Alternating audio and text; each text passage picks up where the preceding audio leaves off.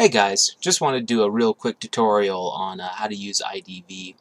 For those of you who are in Advanced Synoptic for MSU, this will most likely follow what your first lab is going to be like, so it should be helpful for you. So the first thing that we're going to do here is that we're going to want to change the background since we want to make it a little bit more printer friendly for this. So what you're going to do is you're going to go to View right here, and you're going to go to Color, just change it to black on white. And I'll go ahead and change this for us. One of the other useful things as well is that, as you can tell, we don't have any of the states overlaid. So to get all that, just go to your dashboard. We're going to go ahead and unclick the world coastlines and do North America and Central America as well. And what it's going to do, it's going to go ahead and put it in blue. So we can change that since we're probably going to use blue later on for some of the things that we're going to be plotting on this. One of the best things to do is change it a little bit more towards a gray. Won't be using a whole lot of grays, but that way if we do decide to use black, it won't really clash with everything that's behind it.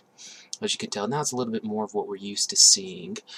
So the first thing we're going to do is that we're going to go ahead and plot sea level pressure. The first thing though is that we need our data. So what you're going to do is you're going to go to your data chooser, the URL, we're going to go to the catalogs actually, Unidata, model data, and then you're going to go ahead and pick which one you want here. Now keep in mind the computers in the lab are fairly slow. Who knows when they'll ever fix that. So all these run a little bit differently, especially if you use a higher resolution model. It's going to take forever to load, essentially. So a lot of times I've just been using the NAM, and I've been using the 80 kilometer, so much lower resolution. We're just going to go ahead and grab the current data source. So we go down here and say Add Source.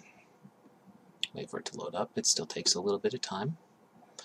Alright, and so as you know here now in the field selector, which is what I tried to choose earlier, we have our 2D and our 3D parameters. So in here you have a whole mess of stuff that we can plot. The first thing that we're going to do is we want sea level pressure, so pressure reduced to mean sea level. It gives us times that we can run by default, or we can actually go to use selected, so we can pick selected time periods. Yeah, let's go ahead and we're just going to run one time period, make it a little bit better. And there's really no other tool inside of here that we're going to be using yet. However, we can do a contoured plane view, and I'll show you what some of this other stuff later means. I'm just going to do contour for now. Let's go ahead and hit create display.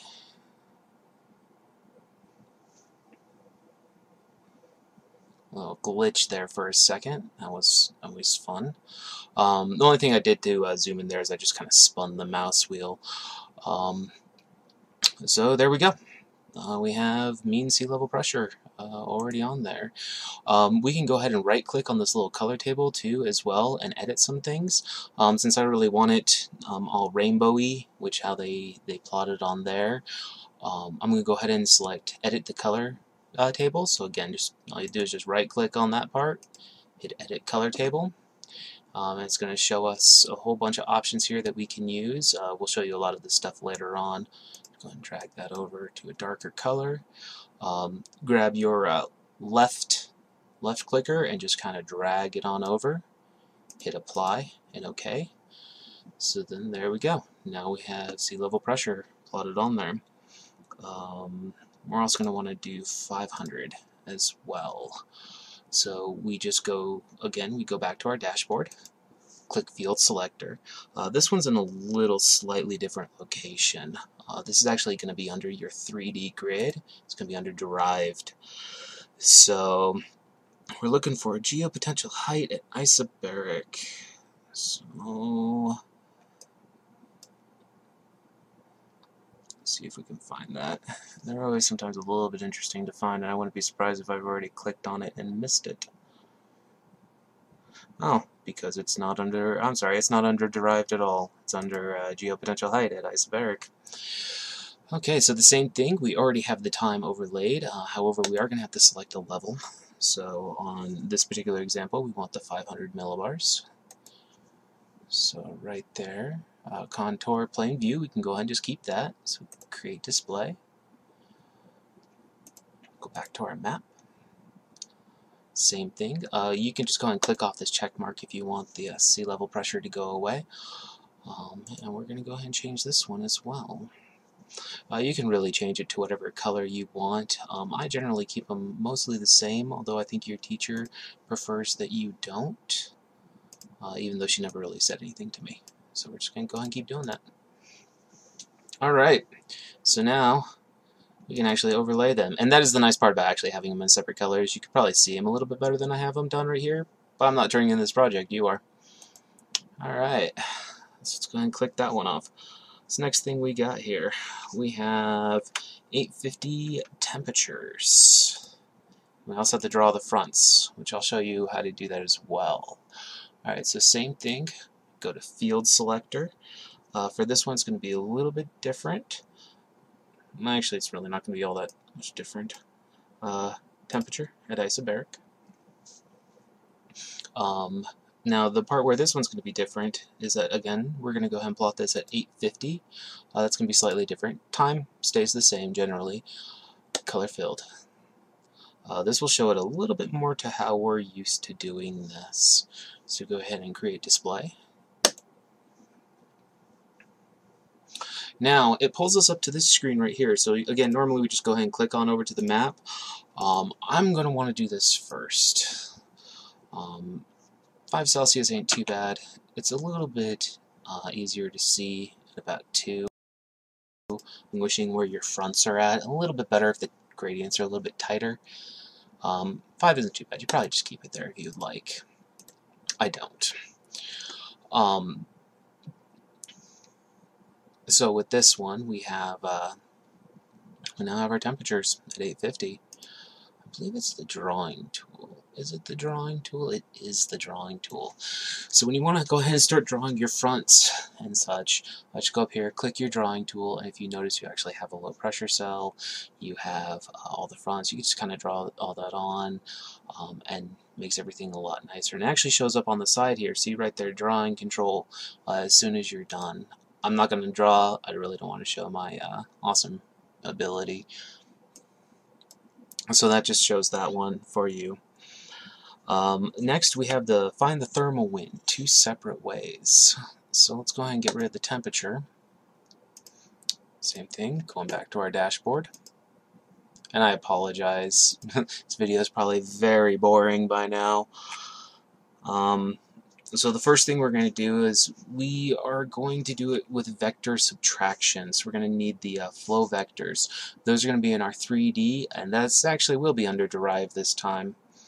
How I told you last time, the other part was and it wasn't. And see right there, flow vectors from the U and the V components. We're going to go ahead and keep them as the vector plane view. We want to go ahead and keep that same thing.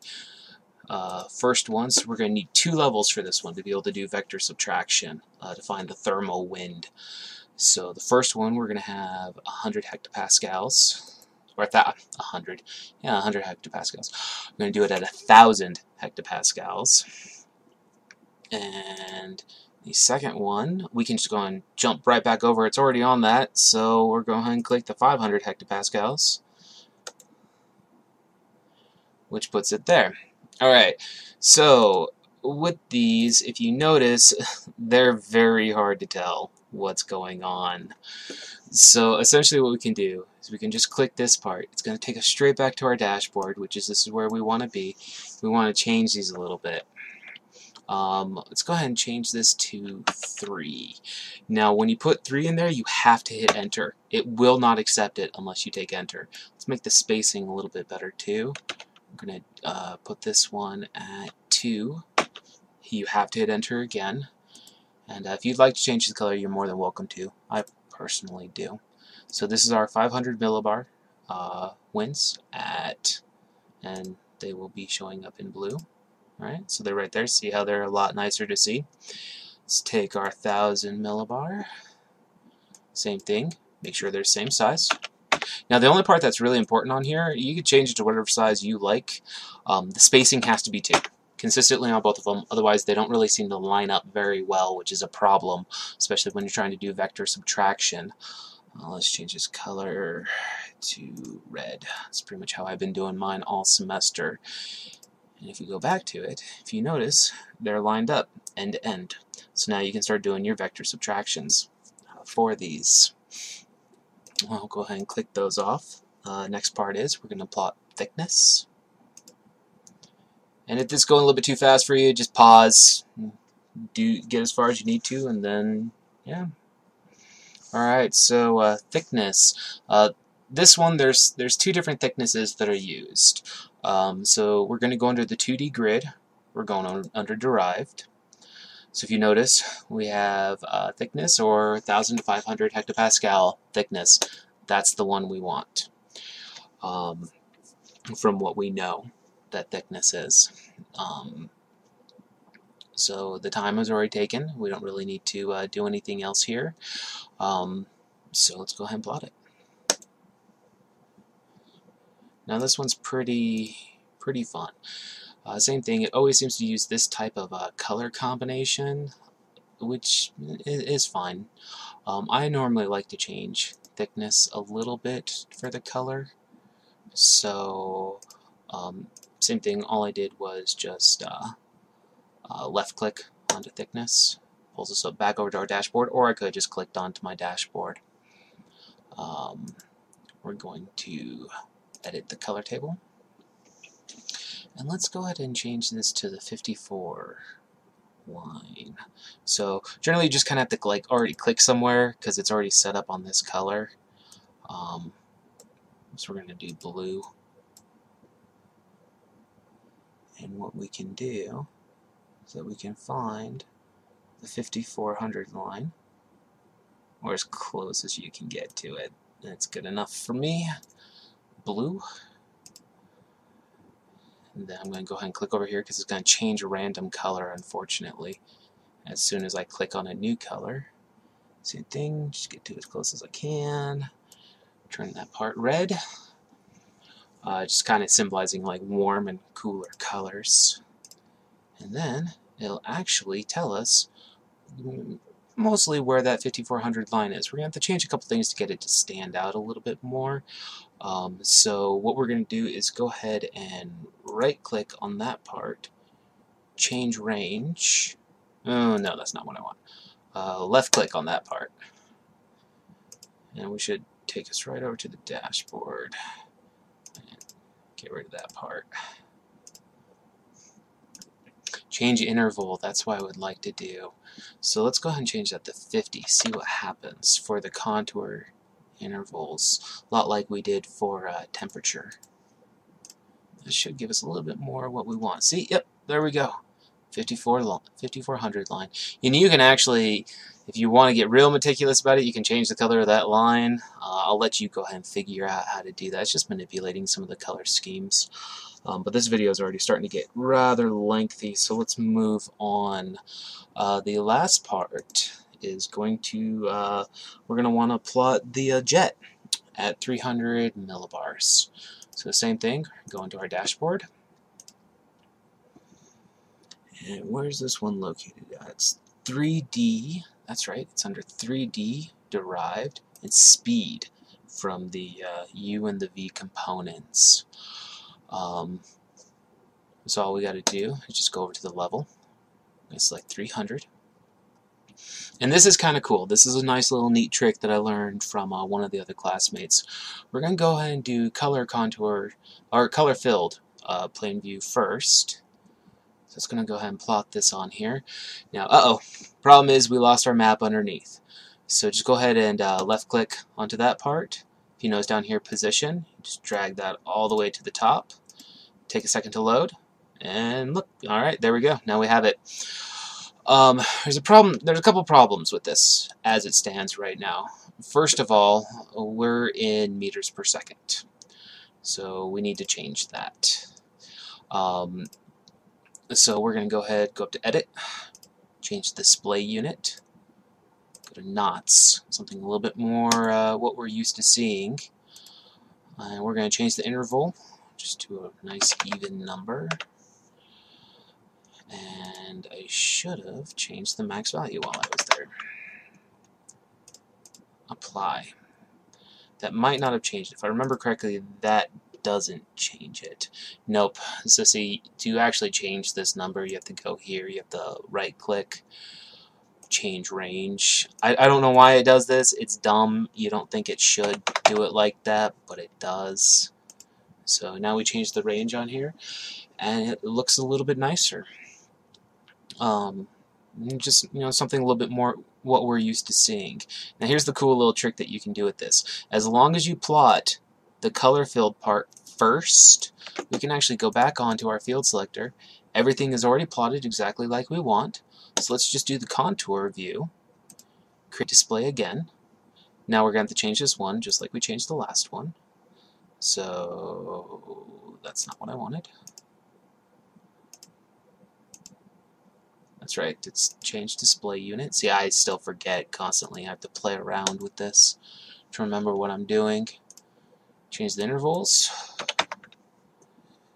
Just because I changed this one last time, we'll change it again. Now we'll go back to here. Right click, change range.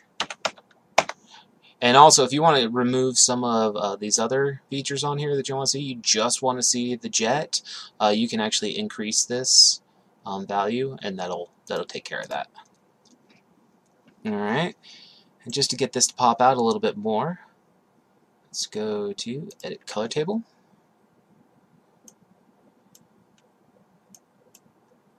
If I can drag that little circle down here, there we go. Set that up.